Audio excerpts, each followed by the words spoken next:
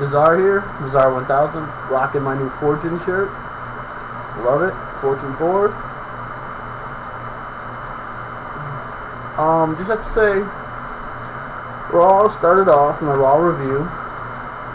Raw started off okay. You had John Cena come out to basically say that he's going to win the world title against The Miz. Just him and The Rock are the big story of the week. And then you have Orton come out saying he wants the next title shot. And then Dolph Ziggler comes out with Vicky, and Vicky's like, I want the next title shot. She said, no, I'm kidding. But it was just kind of cool. I like that. So that was kind of cool. And then you had R-Truth come out saying he deserves all that. He never had one. And that's true. He's never had one since he's been there. But then we have the GM say we're going to have a gauntlet match, which that happens later on. I believe the next match we have, I'm trying to think, I believe it was come back from commercial. I think the Core was in the ring. I believe. I'm just going around. I'm trying to get everything right. And they're talking about how you guys aren't doing right, and then they all get arguing. And then Apple comes out, which was Santino, Daniel Bryan, Danielson, Evan Bourne, and Mark Henry, which was a really squash match, so it ended up being an 8-man tag. Daniel Bryan started the match. He basically was the match for like 10 minutes, and then they ended it, and the Core won. Justin Gabriel hit Heath Slater hit the Scorpion Death Drop. Come back from commercial. We have the thing where Sin Cara's up next. He took on Primo. The match was okay. There was some they messed up in the match a couple times, or at least once I recall. I mean, I like Sin Cara. I'm a fan of what I've been seeing from him, what I've seen on YouTube from him. But I wasn't really that impressed with the match. Yeah, he's a high flyer. Didn't really see the great moves I was looking forward to.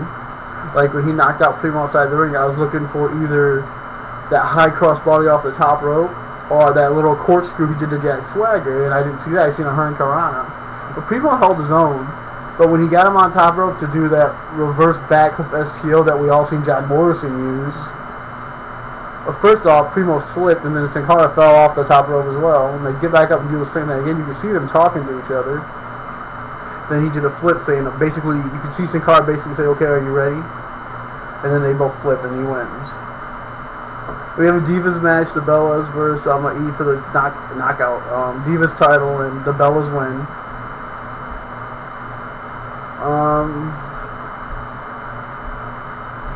Match-wise, I think that was pretty much it. Oh yeah, we had Jack Swagger versus the King.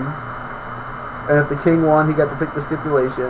Well, the King won because that was one of the most entertaining matches, I have to say. It was really entertaining. And so he picked a tag match. And before this was really funny. I told my stepdad, just watch. Michael Cole's gonna pull a Bobby Heenan. He's gonna slap Jack Swagger like Bobby Heenan did to Andre. Andre's gonna Andre turned on Bobby Heenan after he slapped him. And this has been done so many times in wrestling with managers. He's like, this is all your fault. You know what I have to do? And then he smacks him, and then Jack Swagger wanted to break him in half. So now they got to team up against Lawler and JR, so that'll be interesting. And then, the shocker of the night, they've been talking all night long about this big announcement from Edge that he's going to retire.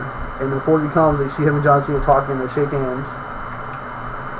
Well, Edge comes out and says he had surgery about 8 years ago on his neck, and they put like a plate in his neck. And so and he said he's been having some pain recently. He's been taking tests and stuff. Well, he said recently he's been losing feeling in his arm. And so the doctor basically told me he had to retire. And the crowd just erupted with like, thank you, Edge, and that was just unbelievable. I mean, I love watching. That was, thank you, WWE. You know what? Thank you, Edge.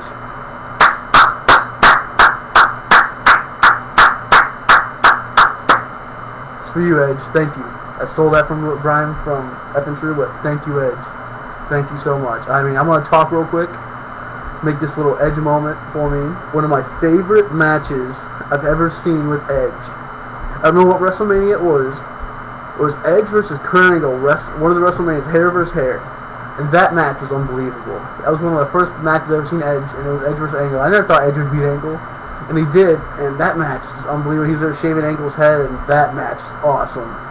If you've never seen it, check it out. Thank you, Edge, for so many great matches. I mean, the live sex show they did, that was hilarious, him and Lita.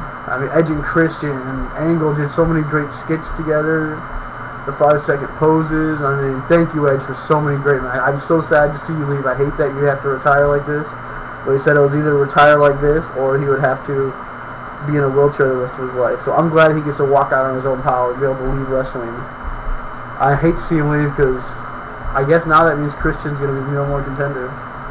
But back to the Raw review. I had to do that little tribute to Edge, in my opinion. He's one of my favorite wrestlers, so thank you, Edge. But we had that gauntlet match. First you had, it was Orton lost first because Nexus interfered. And then we had, who was it? Oh, then it was Dolph Ziggler, then it was R-Truth.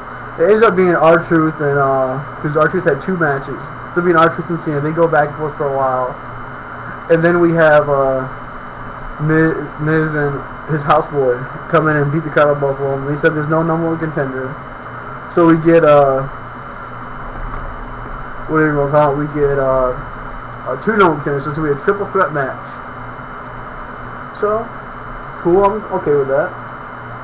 R-Truth getting his first ever title shot since he's been in the WWE. Congratulations, R-Truth. I'm glad. Yes, Cena's in it, but this match was a good match because I've never seen the crowd pumped in a Raw match like that in a while. So, kudos to them. So, thank you. I love all my followers, so thank you. I'm up to 15 subscribers, so thank you guys. Have a good evening. This is R1000 here, rocking Fortune. Fortune 4, baby. Fortune 4. So thank you. Effing true. Have a good one. Everyone else, all my subscribers, check them out.